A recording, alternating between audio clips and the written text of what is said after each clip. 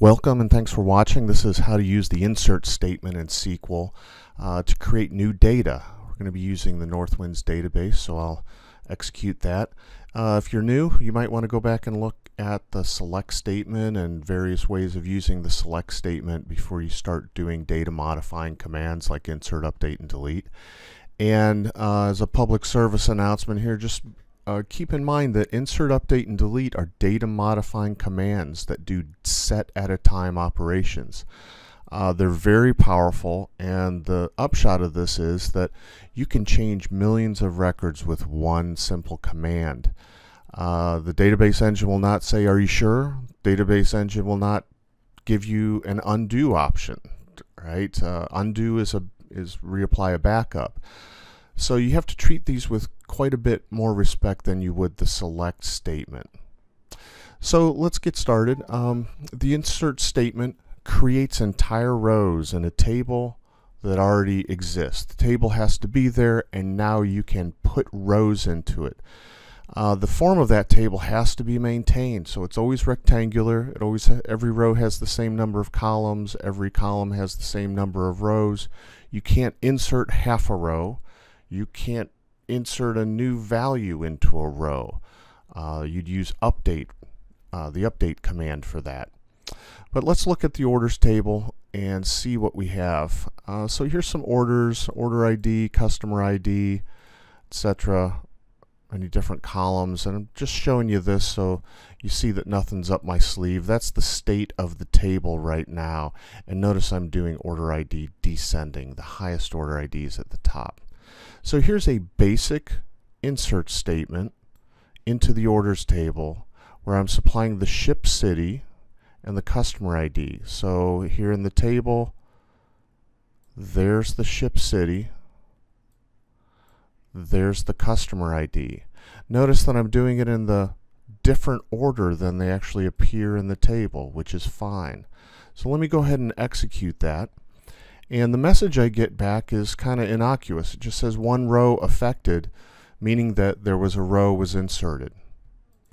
So let's make sure it worked. Again, nothing up my sleeves here.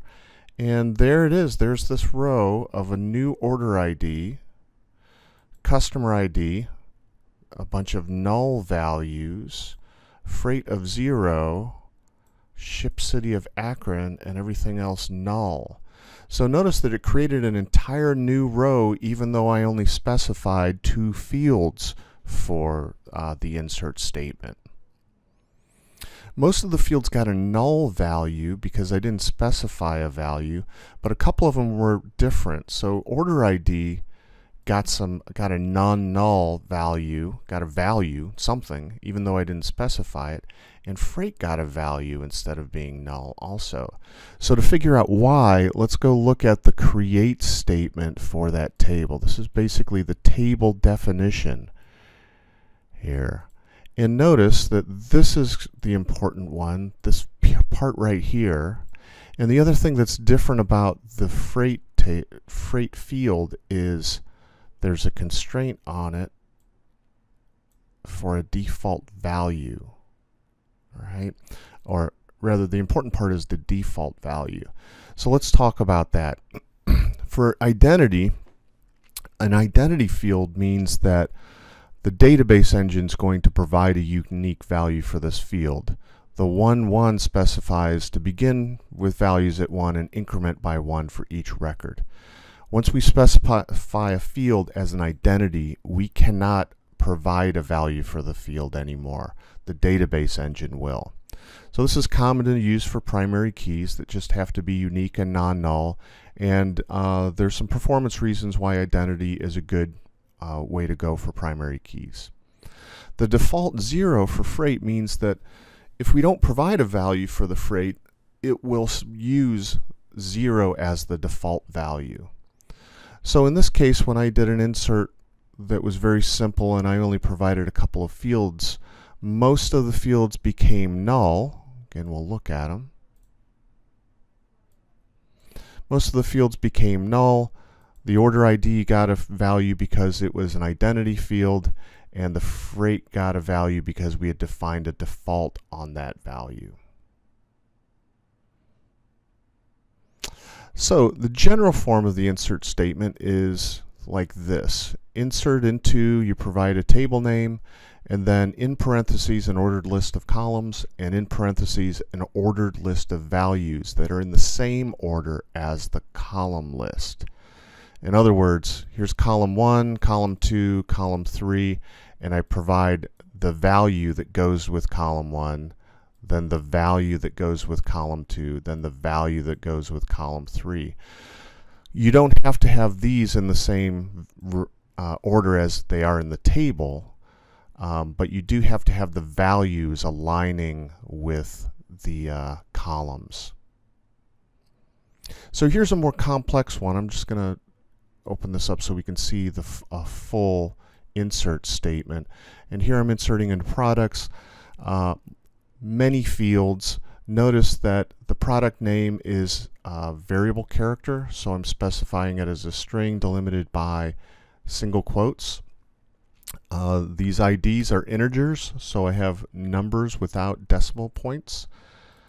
Quantity per unit, I'm just demonstrating how to supply a null value into a field. It's normally a character. This unit price is a money data type, and I'm specifically putting a period in here so that I don't do an implicit conversion between 12, the integer, and $12, the monetary value. These are integer valued, and then the last one, this is a bit field, and so the values you can use for a bit field are 0 or 1. So let's just go ahead and execute that, and what we'll see is that one row is affected, and then to show that new row, I can see there's my row, Bowser Biscuits, and discontinued 0, so there are all the values. Again, notice that product ID got a value even though I didn't specify one in my statement. So let's go back and do a more full example on orders so that I can show how to specify dates. So here I'm going to insert into orders, supply a customer ID, employee ID, order date, required date, ship date, and freight. And I'll go ahead and execute this. Notice that customer ID is a string, employee ID here is an integer. Get date is a function that will return the server's current timestamp, in effect. So the order date is getting as of the server time right now. And then for required date, I'm specifying that the customer needs this order at 5 p.m. on May 1st, 2016. So notice that it's YYYY, 4 characters for the year, 4 digits, 2 characters for the month, 2 characters for the day, 5 p.m., so you know, in 24-hour format. And there's minutes, there's seconds, there's milliseconds. And notice that I supply null values for the last 2 to explicitly say we don't yet know what the ship date is and we don't yet know what the freight is. And then just to show, there is the field, there's the new record, and there is the server time, March 18th, 2016 at 10:45 a.m., 21 seconds and 337 milliseconds. Again, the fields that I did not specify get null values. Now, what happens if I do the insert statement incorrectly? So I'm going to give some examples of that. Here I'm inserting into the orders table, and I get a cannot insert, so I'm providing the value 1 for order ID. And it's pretty specifically telling me that this is an identity column. I'm not allowed to provide a value for the identity column. So there's one error, and notice that all it really did was not do the insert and give me a message. So I didn't really have to catch the error or do anything about it. The record just was not created, and I get a message. So in effect, I have 0 records affected. So here I am going to insert the value Barney into the customer ID, and I get this error that says you can't use Barney because it would be truncated. So customer ID is an NCAR 5. In other words, I can only use 5 characters in there. Otherwise, I would truncate it. And again, it just doesn't do the insert. So let me shorten that and use only 5 characters. And here I get another error. And this time it's not because of a data type or a truncation. It's because this is a foreign key constraint. Barn is not a valid customer ID. It doesn't exist over in the customers table, so you can't use it. So this is saving me from putting a bogus customer ID into the table. So in summary, insert creates entire rows, not half rows, not partial rows.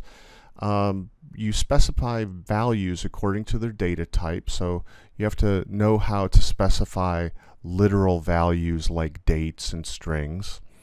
Various things could block an insert, and in general these are your friends. You don't want to eliminate these blocks. They're there to keep your data clean and of high quality.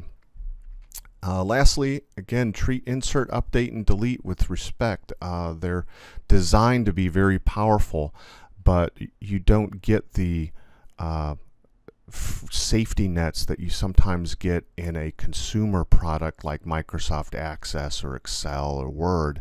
This is a database server. It's trying to do what you ask it to do as fast as possible and get on to its next business.